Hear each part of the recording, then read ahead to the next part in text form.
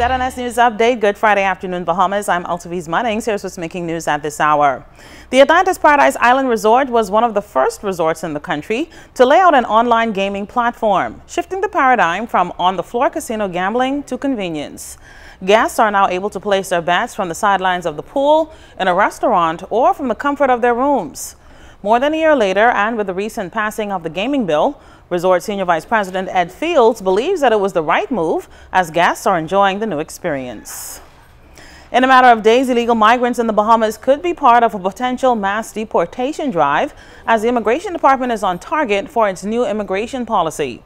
Migrants in this country without passports and residency stamps will be deported November 1st. But the Minister of Immigration, Fred Mitchell, says there should be no alarm.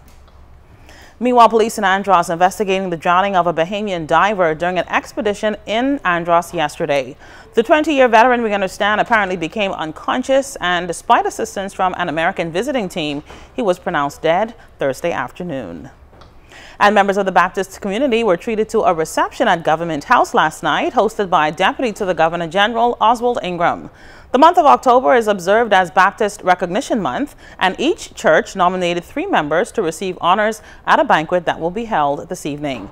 Baptist Convention President Reverend Dr. William Thompson is very pleased with the support given. Details of those stories and more coming up later during First at 6 and the Bahamas Tonight. Keep it right here. I'm Altaviz Munnings. Thanks so much for watching.